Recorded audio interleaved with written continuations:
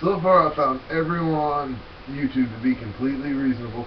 Haven't had any suspended videos, and I haven't actually received any criticism whatsoever. The little bit I did receive was, I grant you this, I deserved it. Yeah. Like some of it, all these videos, like I made fake videos where, you know, maybe I'm in support or de-supporting something. I do things to make people think. I'm not out here actually giving my own opinions. I don't have any opinions on things. Just think, you know, you're not stealing from me, you're not breaking my stuff. Who am I to tell you what to do? It's pretty much what I believe. I don't care. You bother me a little bit. It's funny. It's a prank. Who cares?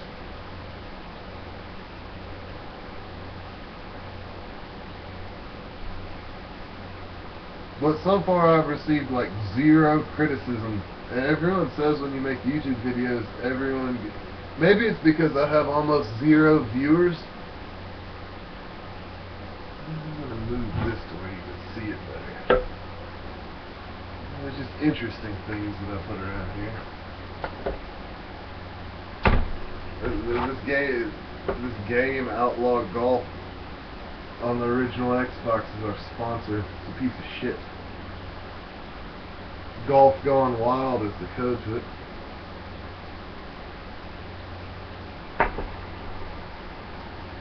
But anyway, yeah, a lot of people think some of the videos I put up are serious. Not even, like, especially not the music. If the government was going to mess with me about anything, or the FBI or the NSA, it would be about the music. Lyrics like, "From sea to shining sea, fill the streets with anarchy. We won't stop it for the riot police. Gotta bring the government to their knees. The government is a social disease. Treason's key, can't you see? Follow me, and oh please." Just lyrics like that, you know, they can sometimes be mistaken for someone's real political beliefs, when in a lot more of a strong sense of the thing, it's a reflection of society. You know, you have shows like all these criminal shows and everything on television where they're like Flashpoint and stuff where they're chasing terrorists. It's no different. I'm no different than an actor on one of those shows playing a song. I mean, I really do believe in freedom of speech. I came on here and said that's one of the things I strongly believe in, is freedom of speech. If I'm saying something that's highly offensive or something else and I'm doing a character, of course that's a character. It's not a real thing. I'm not out there in the streets telling people you should do this. No, I mean, it's a song. It's a medium of entertainment. Entertainment. It's like a movie or a television show. You can have a terrorist in a song easily. And because there's a terrorist in a song does not mean the person that sings that song believes in, supports, or is even conveying, promoting, or, you know, the other word that means something about they don't care about it. I can't remember what it is, but it's another word. I've lost the dictionary in my head. It's like conveying. I can't remember it. You know what I'm saying? It's a medium of entertainment, not someone's actual beliefs or opinions. It's like a movie or a television show. And I could see how some people would be confused. There are probably YouTube videos you need to be watching, quite honestly, NSA, and you're watching mine, I almost guarantee you, because I try to piss off the government just enough to where they watch me. That way, if my videos don't record or my music isn't being recorded, you know, I have a free recording studio right there. Just say something about the president. Say, Air Force One. Ka-choo! And then after you say that, the NSA records everything that you say. So it's like a free recording contract, eh? It's like, that sounded Canadian. That's as suspicious as anything. But that's how I see it. It's a free recording contract. If I want to pick up the guitar or something, or if I just want to sing a song and YouTube might be messed up, or, you know, maybe I want to, maybe it'll be on CNN. who knows? It'll be a video I made.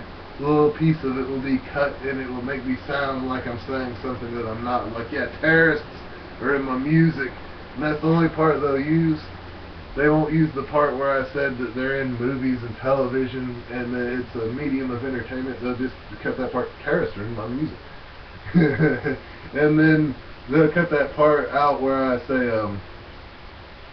I don't support or convey terrorism or anything like that. And they'll take the I don't part off, so it just says support terrorism. You know, that's how the media does to people. They cut up little things. They'll cut this up and bring me to court about it, probably. I don't know. But I'm pushing my freedom of speech on it. That's the way I like it. Uh-huh. That fucked up the whole video. That fucked up the whole video. That was the stupidest thing I could possibly do. It's the alcohol. Blame it on the liquor. Liquor's doing the thinking. No, but I like to push my freedom of speech to the very edge of where you can get away with it. You know, just to make sure that they're not infringing on it and getting closer and closer and closer to making political correctness the law.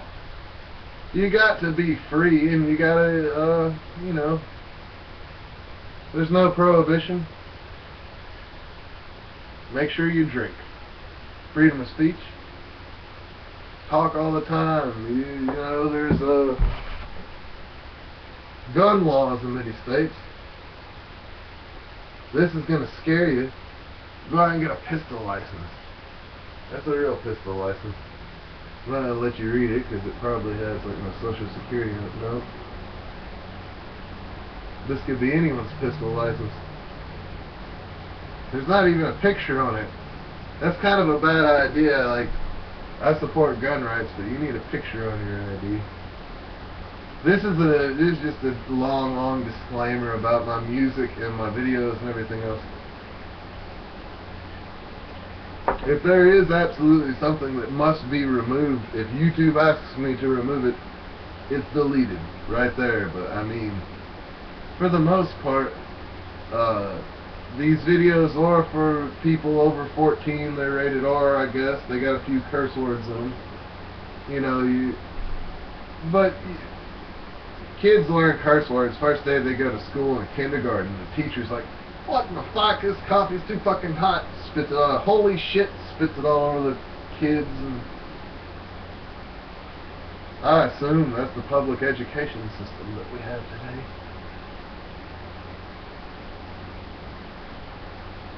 You know the thing I think that people should run cars into? Mailboxes.